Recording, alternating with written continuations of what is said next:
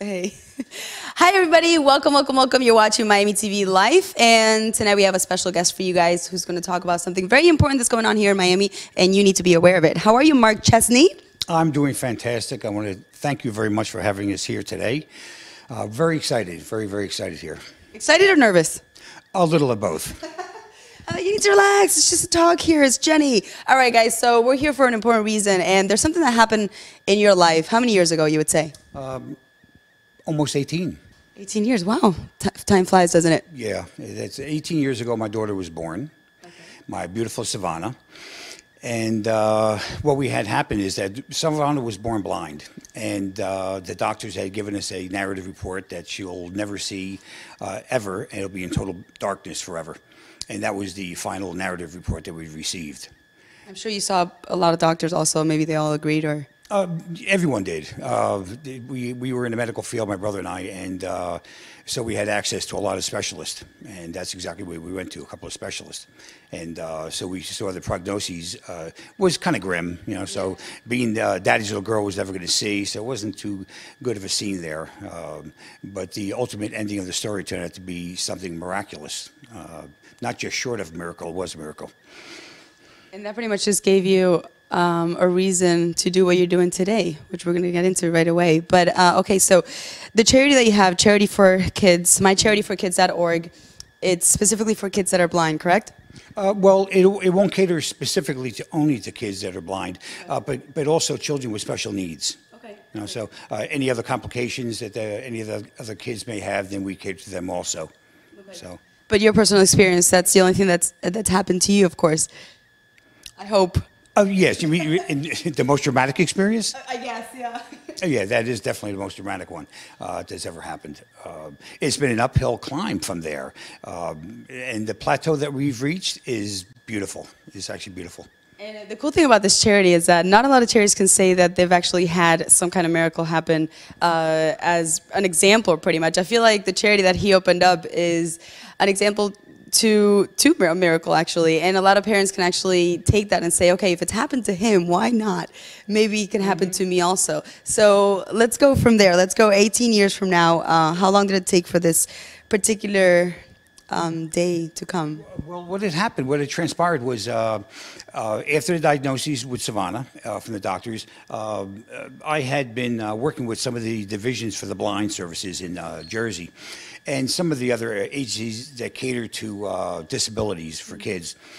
And one day on my way to work, I saw Savannah. She was just sitting there near the door, and she probably wasn't less than 6 months old. And which I see every day because she goodbye, there goes dad off to work to the office. And what had happened is I got in my car, and on the way down to my job, Are you getting teary on me? Well, you know, I always get back to that microsecond of a... He was getting a little worried that was going to happen. The first thing I said was, you know, why would you ever be embarrassed of that? If anything, that's the greatest thing, that you should get like that every time you think about it, because it's a great feeling, you know? It is a great feeling. Don't feel embarrassed, feel proud of it. Well, it's a great feeling. It's just that it's overwhelming at times. And what had happened is no audio or visual, but I was telling Jenny that it was almost like one of those little ticker tape things that go across. And what I had a vision of thought was that Savannah will see as much as I believed. So you heard a voice in your head, right, pretty much. Right. It was sort of like they say in your conscious mind. Right. But why did that happen? I mean, you had to have been asking for something, or in a verge of your life maybe that you wanted to change something. I had been in prayer and deep meditation since she was born. And I mean that I would meditate every day for hours upon hours upon hours on positive energy. I'm a universal type of guy. And putting energy and healing energy into Savannah and actually laying hands on Savannah. Right. And that was maybe during an era in a time that people, you know, a little skeptical about that. Yes, you know, I think people are a little bit more open to that nowadays, right? Right, exactly. And even myself, I was doing it out of desperation, to be quite frank. But you were doing the right thing. You know that we are all channels, really. It's just a matter of if you want to use your channel or not. So all you were doing is invoking energy. That's all you were doing. Yeah, well, I understand it now. Back then, I was just in prayer. It was a desire to to help my daughter, and I was begging God, I was begging the universe, and then that's when something very miraculous happened in our lives, and in my life.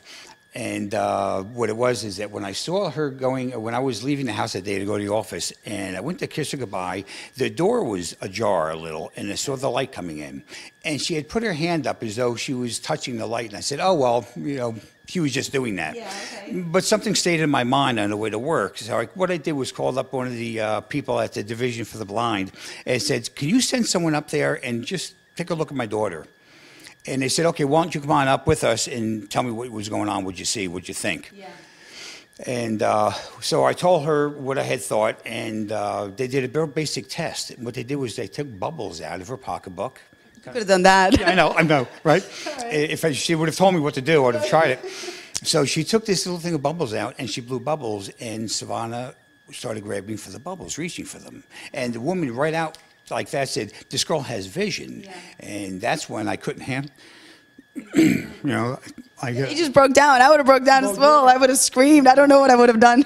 Yeah, it was such a relief. It was like somebody heard you almost, right? Yeah, and matter of fact, in the same microsecond that I realized that she had vision, that it was a miracle, it was the same exact second that I remembered what I had been praying for, and that what I was sort of receiving from the universe was that your daughter will see, Savannah will see as much as you believe, Mark.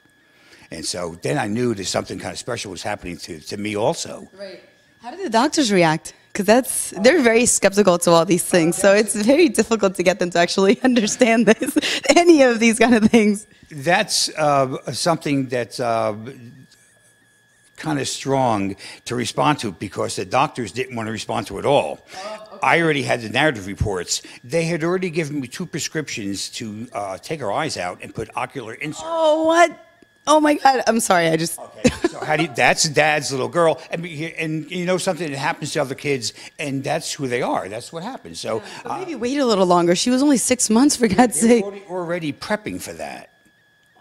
Saying so that the bone wouldn't overgrow. I do understand what they were concerned with, but they were hitting me with things like left and rights, without even consoling me at first. Yeah. So that was kind of difficult for me to accept. So when I went back with Savannah, I said, oh, by the way, do you see my kid? And she has pretty good vision at this point, The doctor didn't have anything to say, and I didn't want to.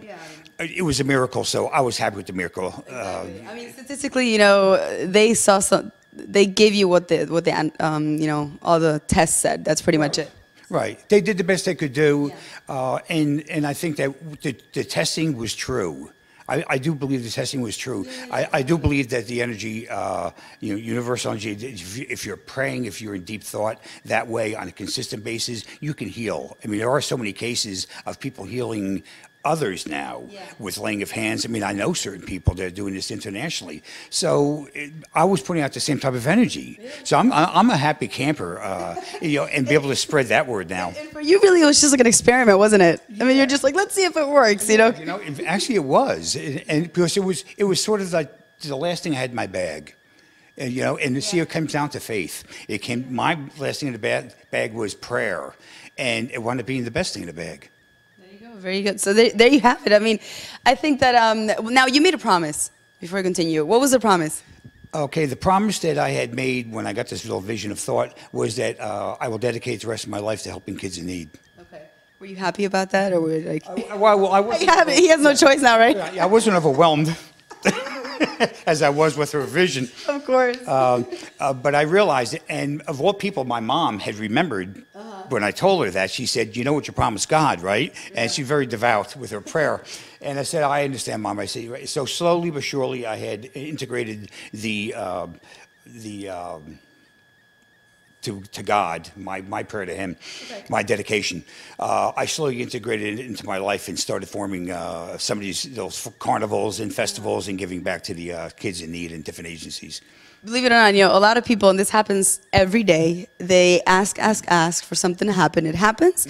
Oh, great! It was a coincidence, and then they keep on going with their life. And then years after, things go back to the way they were, the way they were. So I think it is important that you keep going, I guess, with that promise, you know, I guess up to whatever kind of percentage you want. It could be 100% or it could be maybe 80 and then another job. I mean, I don't think it necessarily means that you have to live your life towards it. I don't know if you could live out of that, but I guess whatever you do, you have to do it because you feel like you're doing the right thing, you know? Right. I do feel like that.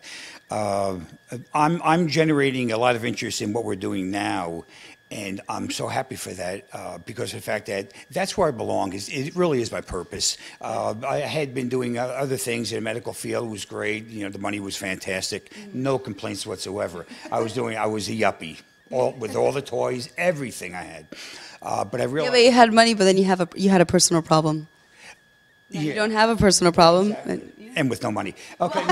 I don't know about that, but doesn't it make you happier? I mean, of course it does, yeah. Right? Because I'm doing what I had promised to do. I also find in this work that I'm doing now, helping others, it couldn't be more gratifying. Yeah, exactly. You know, it's sort of. Someone said to me, "Well, you know, it's a ministry, Mark." I said, "Well, no, it's not a ministry. It's just something I promised God." And they looked at me and said, "Well, what do you think the ministry is, Mark?" Yeah, and so it is in sorts a ministry, okay. And I'm enjoying that thought because what I'm doing is I am helping people cross over the disability thing with their kids. A lot of people can't accept that. Yeah. And now I'm a statistician with, I have a database, you wouldn't believe, on what happens to kids who are disabled in the first few days or first few weeks and months of their lives. What happens to them? A lot of them get discarded. Okay. Or thrown out or worse. I'm sorry, what do you mean discarded? The worst abused children that I had researched were blind. How's that one? And what was abused, they were pushed around, thrown around just in a house by their parents, I'm talking about. By their parents. Like there were things. Yeah. And because of the different emotions you go through, yeah. I guess, to accept a child. Do you think maybe it's because they think that this is like a way of God punishing them or something? Yeah, I would think that... which is ridiculous. Yeah, it's totally ridiculous. I think that those people just don't have enough truth. I view truth as energy. There is nothing greater than truth. Yeah. You know, so maybe they're very materialistic. They're just like want everything to be in society what we would call perfect, which is just have a job, have this, have that, well, yeah. A little, you know, little house, and everything's great. And I was there though. That's why I can relate to it. Yeah. It's a whole different scene. I had that, and it's great. Money is good. Money is very good. It's healthy for you. And now, what I'm looking forward to is to generate the funds that we're about to start generating again. And giving back to see how many kids we can help, how many families we can educate. That's a big charge for me. That's what makes me glow. So, you are glowing, Mark. It might be the light, though, right? For the no, I'm kidding. So, how do parents react? I mean, you got to the point where you're doing seminars, right? You're talking to a bunch of parents at the same time. Do you tell them all your story of what happened? Sometimes I will if I feel comfortable enough, like I'm comfortable with you. Sometimes I'll stop, I'll pull short of that little microsecond because then I'll be crying all the time and I may make them feel worse. Do you feel like maybe some people might not believe? Yeah, I would think a lot of people wouldn't. Yeah. Now I've gotten into a group, or I should say an understanding of people, and I realized, what do they call them, haters? You know? Well, that's a good way of putting it. Yeah, in non-trusting people. And it's good not to trust everyone. Of course it is. Listen, those kind of people are just ignorant. That's what you call them, right. Ignorance. First, right? They are totally ignorant. You know, and the whole thing comes back down to is to know yourself, to understand yourself, who you are. That this is our shell. Our spirits are who we really are. I only got there because of a miracle. So it's not as though I was there, you know, because I'm Mark. Now, do you also feel like, maybe, I mean, what kind of life were you living before? Were you happy with it? Were you maybe too materialistic? I mean, were you paying too much attention maybe to money and this just kind of like turned over completely? Yeah, it flipped. Yeah. I mean, what is it, 180 or 360? Like I was just thinking of that. It was a complete turnaround. Money meant nothing after that. Yeah. I mean, my daughter, Daddy's little girl, and there's something wrong. What's going on here? There's anything wrong? And so yeah, I was materialistic, and I had, like I said, I had actually reached almost a pinnacle where I was riding high. I was You know, in fact, when I was living in Jersey, I was coming down here to all the clubs and renting those Donzi boats, whatever they are, the motor. Yeah, so I was partying. Well, isn't that what everybody does when they come to Miami? Well, you know? Yeah. Well, if you have money, yes, it is. Yeah, true. But yeah, it's something normal, I guess. People just say, oh, we have to go to Miami, you have to rent something exotic, whatever it is. And then it turns out, you know, what's the point? There's no point for it. I mean, if it makes you happy, great, but don't do it to impress somebody else, you know? Right, exactly. Well, this is a girl. Right, well, No, not even. It was. Well, that's what it was for me at the time. Right, not bad. Yeah, but things did change completely, and my life was turned upside down, and it's just so great to know that if you take this for what it's worth, it was a miracle. I found myself. I found who I really am, and I'm saying to myself, wow, that's very cool. You really do like that. Not a lot of people can say that, you know, that they know what they're here for. Yeah, I think you're right. Because I think it's a difficult road. I forget the gentleman's book that I read, The Road Less Traveled. It's definitely the road less traveled, Scott. And it's a difficult one. And a lot of times maybe not the one that you were hoping or you were expecting. Right, yeah, I wasn't hoping or expecting it. Yeah. You know? So, you know, we all have a purpose, you just have to find it, and sometimes it just takes one little miracle like that for you to find what it is that you're here to do. So let's go to what we're here specifically also, which is the event that you're doing this month. When is it? I think I'm seeing it right behind you. I believe it's the 28th, it's the 28th of February. I hope you're going to be there. Yeah, I better remember what day it is. It's fantastic, Jenny, my goodness. Miami is being very receptive to us. I have a database. First, I have to applaud the youth in this state, and Greater Miami in particular, because that's where I'm working with these kids. Miami-Dade. The responses that we're getting, the database that I've collected is so beautiful. It shows all the kids that are opening up to their hearts to pay it forward. They're looking for direction to helping others. Yeah. They have a need. They have a thirst to quench. You know, that's what I offer. So I've got the best job. What I do is I tailor design different volunteer ops, you know, for the kids and for other people, for organizations, and we're having a ball doing it. And so we had met somewhere through the grapevine, a few people. My son, who is very educated in music, he's a composer, guitarist, and he came up with a particular opportunity for us. It's called Volunteer One. And so it's another segment of the company. My Charity for Kids and Volunteer One is another portion of it, which is the volunteer portion. And he came up with some opportunities that are great. And one of them is, of course, he's a young kid too. He got into this electronic music, and what we're doing is we're organizing these events for teens only. And so this is from what age to what age? This one here is strictly 14 to 19, I believe. Okay, 14 to 19. And it's really great because it's very well monitored.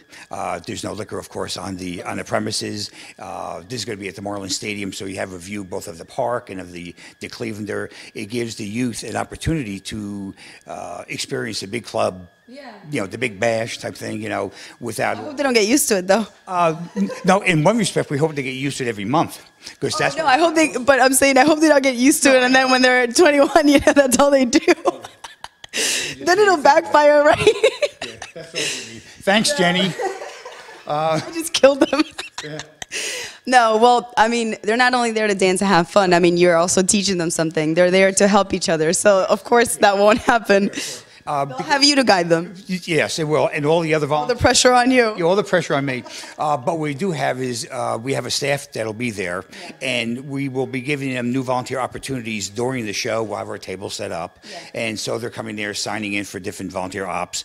Awesome. So it's part of the, it's almost like a reward. The show is a reward, and that's the way we set it up with my son. That's good. A reward for volunteering. That's very nice. Yeah, and they get to experience something kind of cool. You know, so, of course, the parents could go with them, right?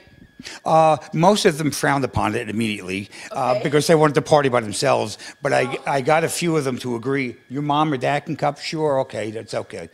So we made them staff members, of course. So what better thing can you offer a parent at a club is to say you can come to the club also and monitor your children. They were loving it. So I made a few of them staff members. It's like the school parties, you know? Yeah, exactly. Chaperones. Yeah, basically chaperones, exactly. Even though I do think that that it probably won't even be that necessary, because the kind of kids that you're talking about that already want to volunteer, I mean, these are kids that are already in a good path, you know, so they would have never even gotten to this event or to you if it wasn't for them wanting to volunteer in something, you know? Right. As a matter of fact, in order to reach us, they had to have researched on volunteermatch.org, and that's an international organization that gives volunteer opportunities, and then they found us. Oh, wow. And we seem to be becoming the better volunteer company right now, and that's what we're growing. You won't believe how fast we're growing. It's like very quick. I think if anything, then it'll be good for your kids to go to this event, because they'll get a chance to socialize with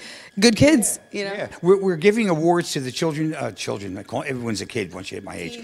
Teens. We're giving awards for the best business concept, philanthropic concept, both as an individual and as a group. So this way they can get together as a unified team. You know, it gets them to organize themselves and paying it forward. And so I'm having a blast doing that, because that's what I like doing, teaching. Yeah. And the kids are loving it. The ones, like you said, they're there because they want to volunteer first. And then the reward is to say, hey, you're going to go to a big bash also. So is your son going to be DJing? I wanted him to, but he's hiring all the different DJs. Oh, actually, we're not even hiring him this time. For the first couple times, we've had it. They're volunteering, I'm guessing, right? They're volunteering, and these are some pretty big people. And if not, we could get you some DJs. Don't worry. Yeah, thank you. Yourself and. I don't DJ. Enrique doesn't DJ either. But all right. Well, it sounds like you have everything going the way that you wanted. Now, reach out, I mean, to whoever you want. I'm sure that you're still looking for sponsors or looking for, you know, different companies to support you on this. So go ahead, talk to them right there. Hey guys, what we could use right now is a couple of sponsors to help us. Sponsors. What do sponsors usually do, Jenny? Yeah, I'm not going to answer that. I don't know. You know, because I'm saying to myself, what am I needing? It could be catering, it could be music, it could be events, it could be even games. I mean, very good. Well, you know something? We do need that. Yeah. The games, they have bounce houses. Yeah, what is it? Bounce houses. That's exactly what we're looking for. Yeah. Thank you. Okay, so you're telling us we are in dire need of that. The big bounce house thing with the foam. They're allowing us to do that because it's outside of the building. They have those big Jenga. What is it called? The game. Jenga, yeah, that kind of stuff. What else? We need like one of those mechanical bull rides to be outside. That'd be wild. Yeah, it's kind of cool stuff. The teens, I saw that, and the teens were really loving it. Just some of the immediate things we're looking for. But we're looking for is the support from the community to allow the teens or allow us to go in and give a presentation to show what we're really about, and it's an educational program first. Okay, so that's the main plug that we have here, the main thought to get across to the public. He's not going to bore you, don't worry. You're going to have fun, I promise. Yeah, you'll have a blast, because it'll be my son, not myself there.